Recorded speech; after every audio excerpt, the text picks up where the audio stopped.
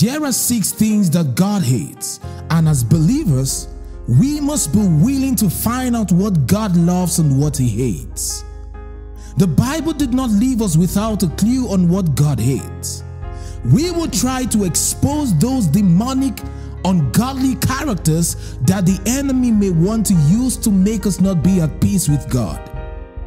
Remember that God is our Father, and every good father has certain things that he hates, and as obedient children, we must not be ignorant of what God hates. Here are 7 ungodly things that God hates. Number 1 is pride. This was the original sin of mankind. Man wanted to be like God more than he wanted to be with God. This was also the sin of Satan, who was also an archangel of God. He wanted to be like God instead of being with God. The book of Isaiah chapter 14 verse 13 tells us, "For you have said in your heart, I will ascend into heaven. I will exalt my throne above the stars of God. I will also sit on the mount of the congregation on the farthest sides of the north." That was what Lucifer said in his heart. He wanted to run an opposing government so that the creation had an option to choose between God or him. Remember that God made him as the finest cherub, but that wasn't enough for him. He wanted more. Pride is the only sin that can stand in the presence of God and still look holy. Pride is of the heart. It is when a person begins to think too highly of themselves. Those who truly have gotten to the pinnacle of success by the grace of God understand that it is not so much their effort that brought them thus far as much as the grace of God. Every time a person works in pride, the jealousy of God is kindled against him, and God will surely bring him low.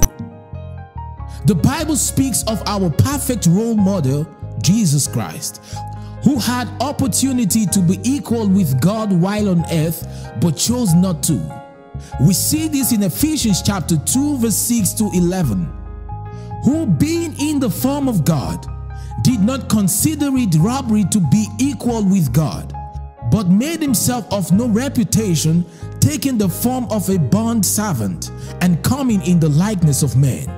And being found in appearance as a man, he humbled himself and became obedient to the point of death, even the death of the cross. Therefore God also has highly exalted him and given him the name which is above every name, that at the name of Jesus every knee should bow, of those in heaven and of those on earth and of those under the earth, and that every tongue should confess that Jesus Christ is Lord, to the glory of God the Father. The second thing that God hates is a lying tongue. The Bible calls Satan the father of all liars. God is not your father if you have a lying tongue. The Bible speaks of the Holy Spirit as the Spirit of truth. If you have the Spirit of God, you won't want to lie. There are a lot of people who find it easy to tell lies. They are not conscious of the Spirit of truth in them. Our words are supposed to always be seasoned with grace and truth. The Bible says in James chapter 3 verse 11 to 12, "Does a spring send forth fresh water and bitter from the same opening? Thus, no spring yields both salt water and fresh." You can't have the Spirit of truth inside of you and be very comfortable with lying. Your words must have integrity. You must be careful what you say to people. When people know you as someone who doesn't love truth, they will never trust you. Nobody wants to be associated with a liar, because a liar today is a potential betrayer tomorrow. As a true Christian, you must love truth, and one of the key ways we live in truth is when we fill our mind with the truth in His Word. The third thing that God hates are hands that shed innocent blood. God loves and wants to protect the innocent because He is a good judge. Throughout the Bible, everyone who was killed for their innocence, God avenged them. Those who seek to take innocent lives in any part of the world will surely face the judgment of God. In one of the commandments in Exodus chapter 20 verse 13, "You shall not murder," the Bible says. God is against killing the innocent, whether it's an innocent child or an adult. There is no reason for you to take the life of another person. If God allowed them to come into this world, then they are also free to live as you are living freely. The earth is of the Lord and the fullness thereof. The world and everything in it belongs to Him, and if we try to take issues into our hands without first confirming if the person is guilty or not, then we are guilty of killing. The fourth thing is a heart that devises evil plans. God is the one who knows the true intent of men. Someone can laugh with you, but have a very bad intent inside their heart. We must learn to constantly judge our motive and ask that God search our heart to see if we are holding on to anything evil or any evil plan. King David committed a great evil before God because there was a wicked plan in his heart. The Bible says in 2 Samuel chapter 11 verse 2 to 5, "One evening, David got up from his bed and walked around on the roof of the palace. From the roof, he saw a woman bathing. The woman was very beautiful, and David sent someone to find out about her. The man said, 'She is Bathsheba, the daughter of Eliamad, the wife of Uriah the Hittite.' Then David sent messengers to get her. She came to him, and he slept with her.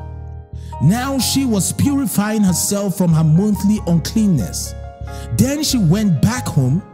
The woman conceived and sent word to David saying, 'I am pregnant.' After sleeping with the wife of his servant, he gave an order that her husband should be killed in battle. And because of what he did, God was displeased. In 2 Samuel chapter 11 verse 26 to 27, the Bible says, "When Uriah's wife heard that her husband was dead, she mourned for him. After the time of mourning was over, David had her brought to his house, and she became his wife and bore him a son. But the thing David had done displeased the Lord." God is not happy when we devise evil plans because of greed or selfishness or any other vices. The fourth thing are feet that are swift to run into evil. When we love to run into evil, God hates it. He hates to see that His children delight in evil. To rush into evil, it means that you demonstrate great delight to run into sin and be a partaker of it.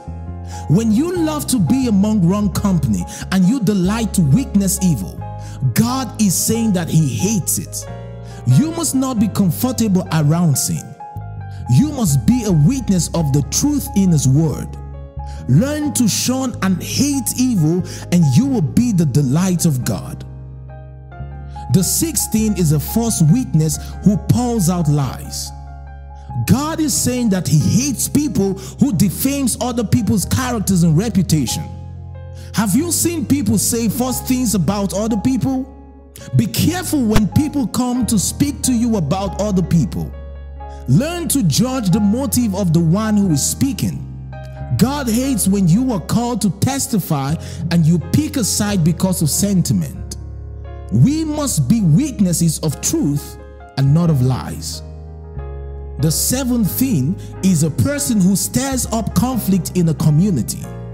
It is demonic for you to cause division among people. The main strategy of the enemy is to bring hatred and division, and so if a person is always trying to make other people strive, then he or she is not working according to the word of God. Some people prefer to have fights, contention, quarrels, rather than to have peace and harmony. As children of God, we must learn to walk in the path of truth and peace. We must be doers of the word of God. we must be peacemakers and not troublemakers. Learn to search your motives daily. God bless you.